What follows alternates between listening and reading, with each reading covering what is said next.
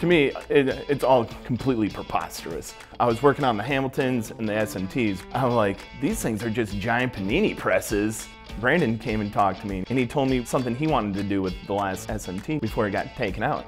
I was just like, hey, I think I can make a grilled cheese with like the SMT. Can I do that? His response is just, as long as I can record it. I was like, okay, cool. With our information, it's MRP 0001. Stampers of the first job that was made on this press. It's the very first press installed here at Memphis Record Pressing, with the stampers of the very first job making the very first vinyl record pressed grilled cheese. Texas toast, that was the key. Thick bread slices give me a little extra room with the squeeze of the press, and grind some cheese, lathered it up.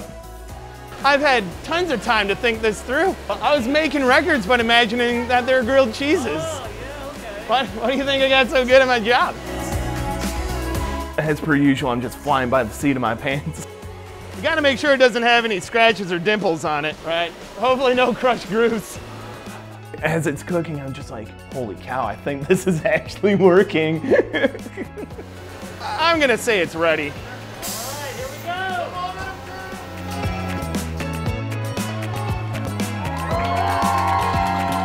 Lo and behold, it worked. It was probably one of the best looking grilled cheeses I've ever made, and I had no clue that that was gonna happen. I think I need QC to listen to this. It doesn't even have a center hole in it. Like, I even took a couple of bites.